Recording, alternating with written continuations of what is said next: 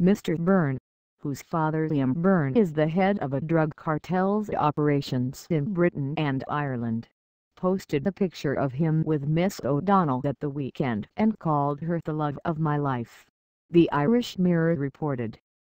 Byrne remains the top target for Irish police investigating the alleged activities of the Kinahan cartel and a gang named in the High Court as the Byrne Organised Crime Group, of which he is at the head.